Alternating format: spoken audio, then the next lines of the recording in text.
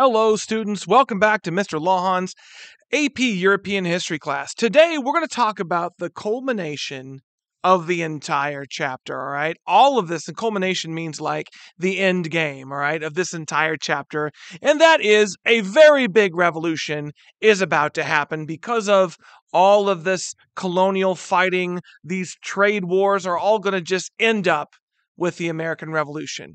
Now, this is not like the revolution in European history. Okay, you'll find out on the very last episode of the notes, 8.6, you'll find out that the American Revolution may not have had the effect on Great Britain that you think it had. But it is a big one in the history of not only the United States, but also in the history of Europe and the world. So today, we're going to talk about 8.5, what were the causes of the American Revolution? Pause if you need to. Well, if you've been with us through all of Chapter 8, you can probably see this one coming. As a matter of fact, there's been several times where I've said, hey, this is going to cause the American Revolution, all right? So let's talk about some background first. The background, the underlying causes of the American Revolution.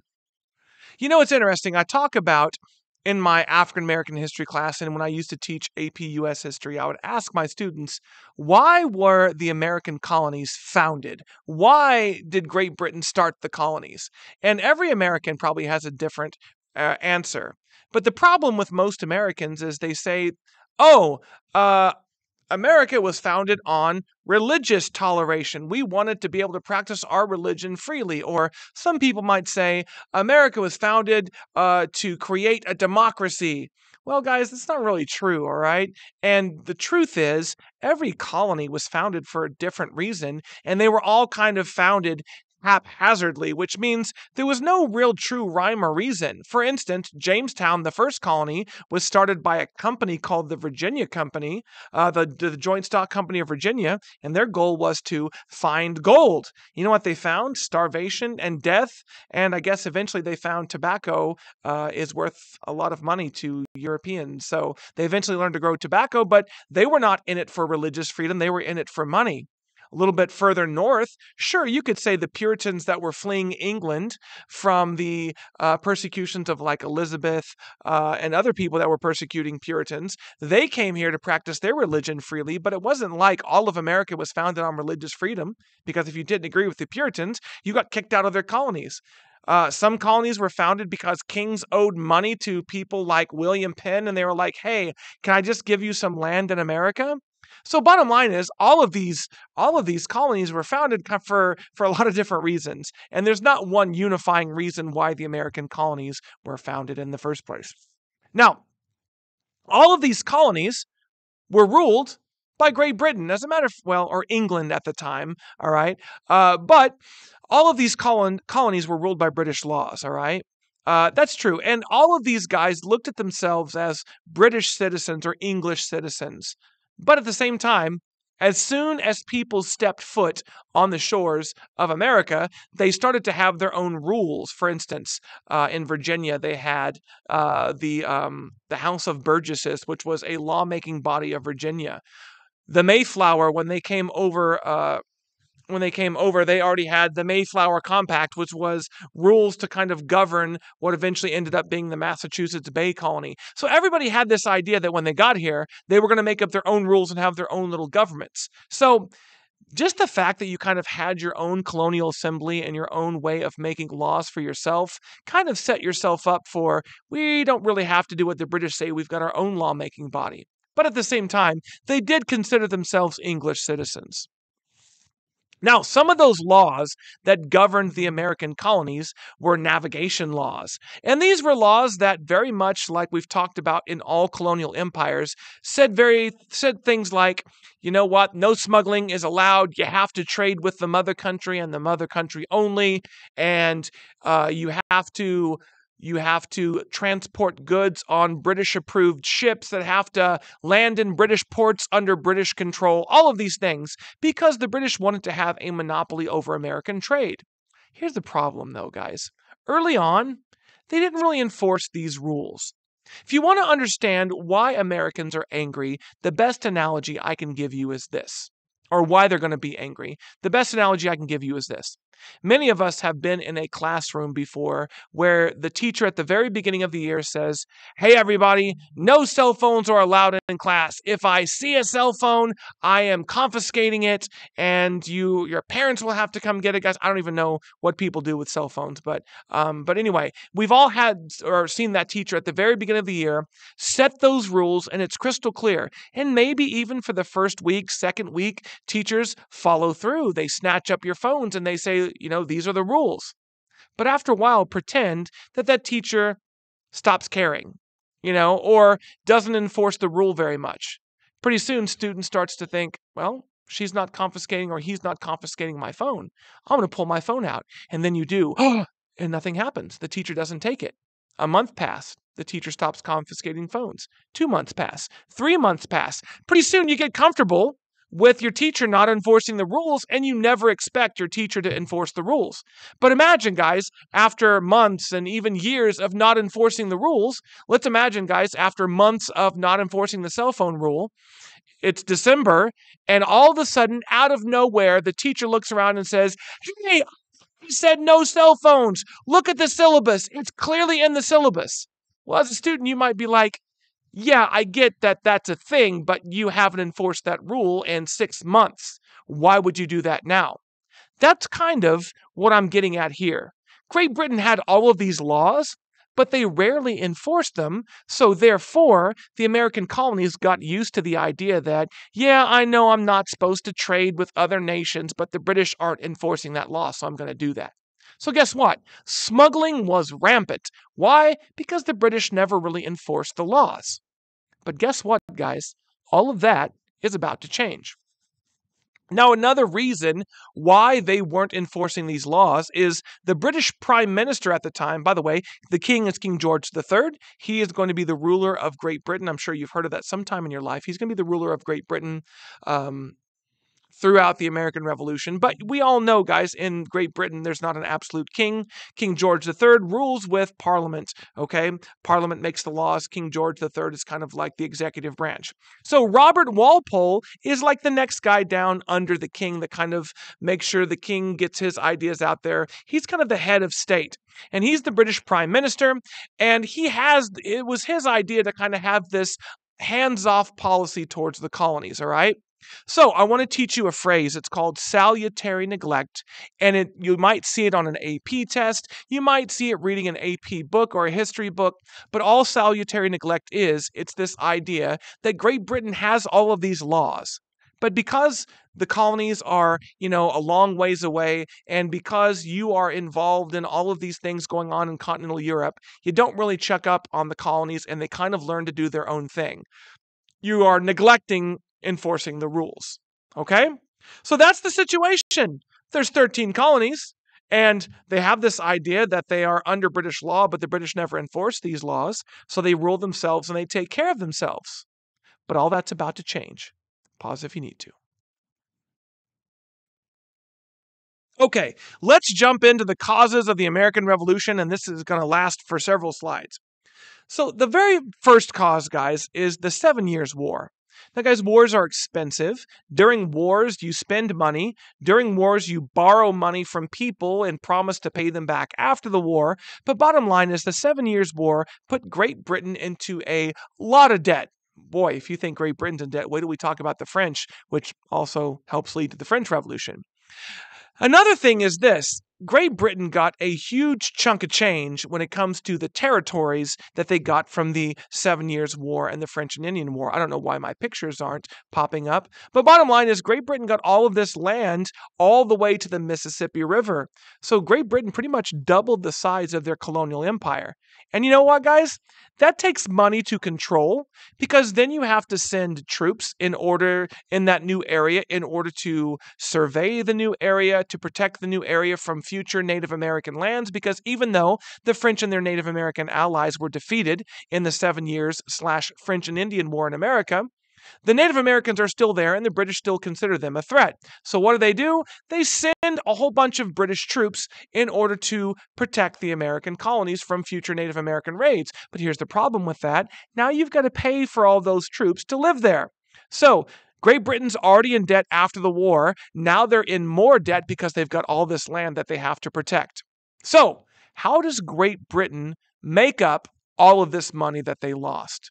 And the answer, guys, how do you ever make up any amount of lost money in government is you pass taxes or you start enforcing taxes that you've never enforced. So the British government decided, first of all of those trade laws that should never be enforced, you know what? We should start enforcing those laws. Now think about it. If you're a student in class and you've been allowed to have your cell phone for 6, 7, 8, 9 months and the teacher never cared anything about it, and all of a sudden the teacher's going to start enforcing that law, how's that going to make you feel? You might be like, WTH, what the heck? Like, why are you doing this? What's wrong with you? You can't do this. I've had my cell phone all year. And you might start getting riled up and you might start getting angry. Well, guys, the colonies are going to start doing the same thing. What the heck? Why are you enforcing all these laws that you've never enforced before? We've been doing this for years. And guess what else the British are going to start saying? You know what? American colonies, you belong to us, and you haven't really been paying your fair share of taxes. All right?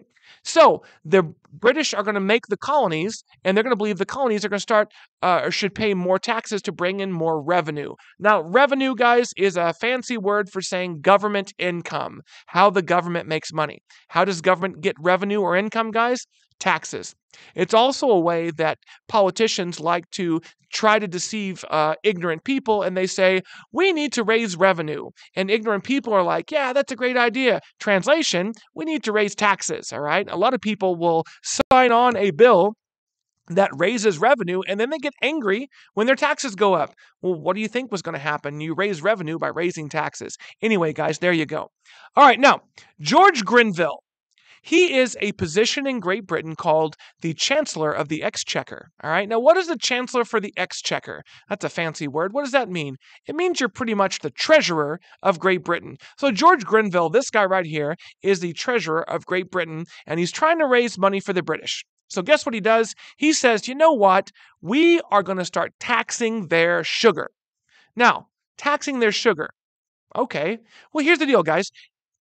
Maybe I didn't explain this very well in mercantilism. But remember we talked about the colonies exist to give raw materials to Great Britain. Well, they don't give raw materials to Great Britain. They sell raw materials to Great Britain. So they sell sugar and they sell things that sugar makes. All right. Like rum. Sugar is used to make rum. Sugar is used to make molasses. Sugar is used to make other distilled spirits too.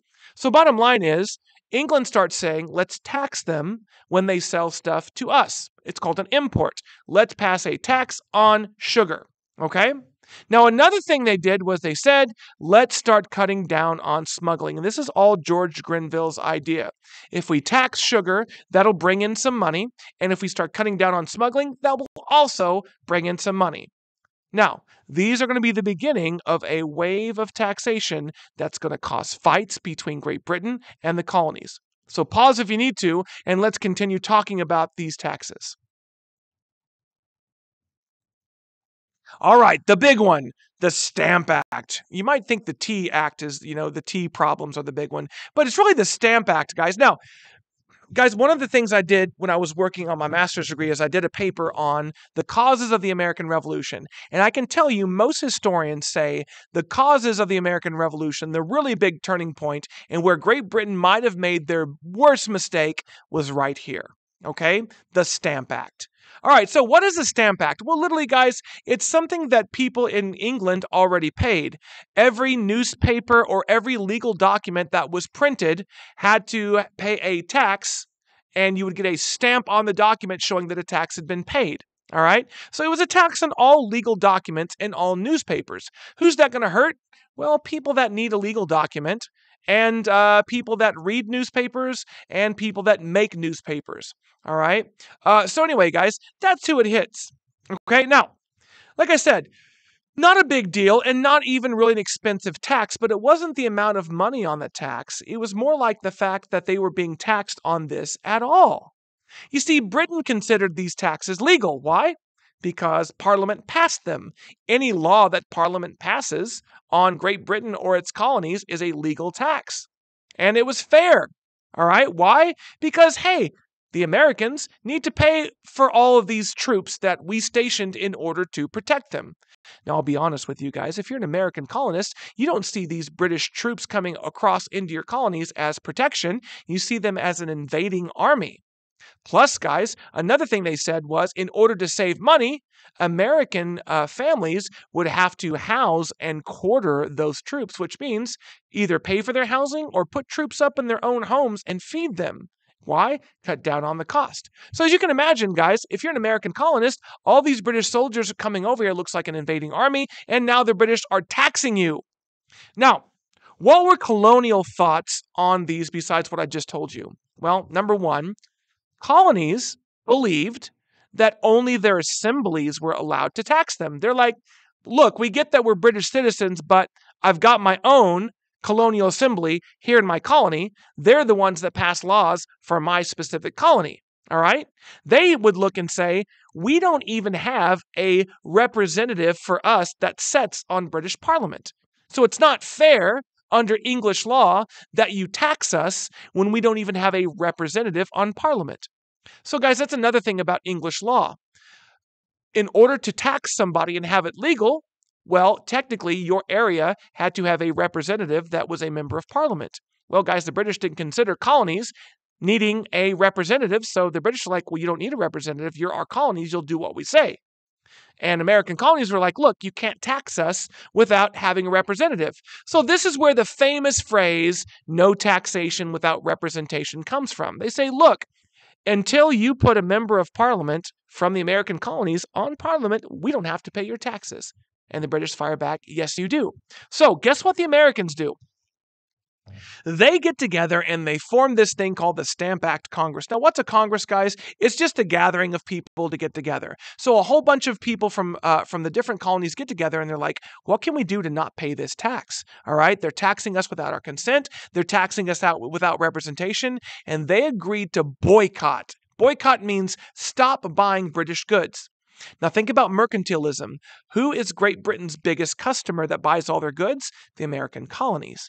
And if they stop buying British goods, where is that going to hit Great Britain? Right in their wallets. It's a brilliant move, guys. And guess what? When the British hear that the Americans are going to boycott all their goods, this is where historians say that Great Britain made a big mistake. Guess what, guys? They repealed the Stamp Act. Now, let me ask you guys something, all right? I'm a parent. I've got 2 small children. If I tell my kid a rule, hey, you can't have a cookie before dinner, and my child threatens to scream and yell and cause a fit and do all these things if I don't give them a cookie, and I panic and I back down, guess what I just taught my child? That I can be made to back down. So think about it, guys. The most powerful country in the world, your mother country, tells you you've got to pay this tax. You scream and yell and you threaten to boycott their goods, and they back down. What did Great Britain just show the colonies? They showed them that the most powerful nation in the world will back down if you scream loud enough. So, guys, it showed weakness, all right? Now, in order to kind of counteract that, Great Britain did pass these acts called the Declaratory Act, which said, but from now on, we're going to back down from this Stamp Act, but from now on, when we pass a tax, we mean it. Kind of like the parent that after they get threatened by their kid says, okay, I'll let you get away with it, but next time I'm serious, right? We've all had those parents and we look at them like, yeah, right, I own you now. And that's kind of how the Americans felt. For 10 years, guys, this pattern is going to get repeated. Parliament's going to pass a tax, colonists are going to get angry, then Parliament's going to back down. All right? And every time Parliament shows weakness, it makes the American colonies even more bold. Pause if you need to. All right. Trouble. Guys, we got trouble, my friends. I say we got trouble right here in River City. You guys have probably never seen the musical The Music Man, but anyway, that's a song from that. Okay. Well, guys, guess who else is going to jump into this mix? There's this group, guys, in Boston called the Sons of Liberty. Now, the Sons of Liberty are a bunch of young-ish men in their 20s, and they're a rowdy group led by this guy named Sam Adams. And guess what, guys? Sam Adams and the Sons of Liberty go around and they kind of cause trouble. They harass tax collectors from the British and things like that. And these guys are going to start a lot of problems in Boston, okay? As a matter of fact, guys, when you see most of the things that we think about in the American Revolution, they happen in Boston, okay? So this is where things are going to get kind of out of control and out of hand, all right? So imagine these guys, these troublemakers, are going around, and every time Great Britain does something, they either rough up a tax collector, or they might tar and feather a tax collector or harass them. And then, guys, they go around and cause mobs, and they shout, "We're not going to pay British taxes, grr!" All this anger, and they spread all this anger towards Great Britain. Well, guys, Charlie Townshend becomes the new Chancellor of the Exchequer, and guys, he passes more taxes. And he gets the idea of, I'm going to send British soldiers into the colonies, like Boston especially, with those troublemakers, and I'm going to have them make sure that our tax collectors are protected. So imagine if you're Boston, here are more soldiers showing up. Now, if you're a British soldier, you don't really make a lot of money, so one of the things that you do is you try to get little side jobs. Well, in the town of Boston, guess what happened? Soldiers trying to get a little side job on the side, caused problems with these workers. All right, in Boston. And American workers already riled up by the Sons of Liberty and already riled up by the newspapers. One night, well, actually a couple nights, it starts on a Friday, and there's a fight between soldiers and workers on the docks. And this spills over 3 days later into a hairdresser accuses a soldier and says, "Hey, your captain or general, I forget what it was, your captain didn't pay for my boss's services." And what happens is the British soldier is like, "How dare you insult my captain?" Takes the butt of his gun and smashes it into the mouth of this American worker. Well, guys, people around saw what happened, and all of a sudden, this British soldier gets surrounded by a whole bunch of Americans screaming, yelling, and harassing and threatening. All right, now, Captain Preston, the leader of the guards in the area, surrounds the British soldier and tries to calm everybody down and says, "Look, guys, calm down." But, guys, the crowd gets out of hand. They start throwing snowballs. They start shouting at the soldiers saying, "I dare you to fire. Fire, damn you. Why don't you fire? You won't. You're scared." They start insulting them, calling them lobsters because they have red coats, and they call them and their tails look like a lobster tail of their coats, bloody backs. I mean, they call them all kinds of things. And then, guys, one of the Americans strikes a soldier with a gun and hits him with a 3-foot club. The soldier, guys, disarms or discharges his gun. Pretty soon, everybody's firing their guns, and 5 people are killed. The newspapers, guys, spread this picture throughout all the colonies, calling it the Boston Massacre. And boy, does this one event, guys, rile up the colonies. You see, guys, the colonies have these things called committees of correspondence. And they're these little committees set up in every colony, and what their job is to spread propaganda. What's propaganda, guys? Basically, information that may or may not be accurate, trying to get you to look at something in a specific way. In this case, this makes it look like the Americans were innocent and were not clubbing British soldiers with 3-foot clubs, and it makes it look like the British just randomly opened fire on innocent colonists. Look at the blood. Look at that one dude, the blood bleeding out of that one dude's head. And then as all my students say, "Oh, look at the poor dog right there." But anyway, it makes the British look like they opened fire on purpose. All right? After the trial in the colonies, the British soldiers were acquitted, and it was shown that they fired in self-defense. But it doesn't matter. That picture convinced everybody right off the bat that the British were cold-blooded murderers. So now, Americans are getting really upset. But, guys, things kind of die down. And then in 1773, once again, in order to raise money, the British hatched this scheme. They say, "Look, we are going to give the British East India Company a monopoly on American tea." Now, what this means is Americans, from now on in the colonies, are going to have to buy tea only from the British East India Company. Now, you might be thinking, "Great Britain, are you crazy? The Americans are starting to hate you, and now you're going to make them buy tea from you? They're going to lose their minds if you do this." Well, the British thought of that, and here's what they said. They said, "We will make sure that it is cheaper than any tea they can buy in the colonies. We're going to make them buy from us, but it's going to be the cheapest tea that they can find." Now, guess what part of that made it into American newspapers? That the British have to, or the Americans have to buy tea only from the British, or that the tea was going to be cheap. The part about the tea being cheap did not make it into the newspapers, and all Americans saw was, how dare these guys, they're making us buy tea from them. So, guys, guess what happens? The good old Sons of Liberty, these troublemakers led by Sam Adams, board several ships in Boston Harbor. They chop open the ships and they throw the tea overboard, costing King George III in Great Britain about $3 million, which back in the 1770s, guys, would have been a ridiculous amount of money. So at this point, guys, Great Britain, King George III, and Parliament are livid, which means angry beyond control. Pause if you need to. Okay, 1774, Great Britain and Parliament shut down Boston Harbor. They absolutely close it to any trade. Now imagine if you own a business in Boston, you just lost your business because the British shut you down. Now that makes you even angrier. You should have been maybe angry at Sam Adams for doing that in the first place, because that's why the British shut down the harbor. But anyway, at this point, we are getting to a place in the American Revolution that is almost beyond going back, all right?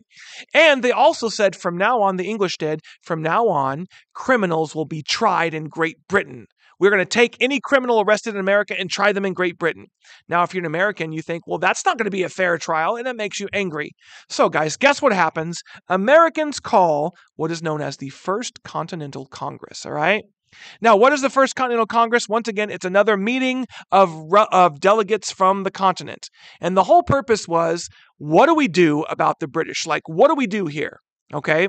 How do we prevent this situation from getting out of control and us fighting a war? Now, keep in mind, nobody was really wanting to fight a war right now because Great Britain's the most powerful nation in the world, and to fight a war would be a disaster because we don't even have a continental army. We just have colonial militias, and those are all divided.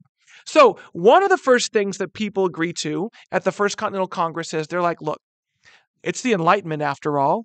Let's send a declaration of rights to King George. Let's tell King George, hey, King George, these are our rights. You're violating them. Please stop. All right? Now, I'm sure you can imagine what King George would think of that Declaration of Rights. But the second thing is they said, look, guys, we need to be ready if the British ever try to come rough us up like the Boston Massacre. So what they agreed to do, guys, was to start stashing weapons in different spots throughout Boston. And the idea was, if British troops ever rolled up to cause mischief, then Americans would be able to go grab those weapons at these different storehouses in a minute's notice and be able to fight. Hence the name Minutemen. All right? Now here's the problem, guys. Stockpiling large amounts of weapons for obvious reasons in your colonies is illegal. And guess what, guys? The British have spies, and they know that the Americans are going to start stockpiling weapons. And guess what, guys? They are now going to send troops to stop these Americans from stockpiling weapons. And we're going to stop right here tonight, guys. But that move is going to lead to the beginning of the American Revolution. Guys, that's the end of the notes for tonight. We'll finish this up in our last lesson, 8.6. Everyone, have a good night, and I'll see you in class.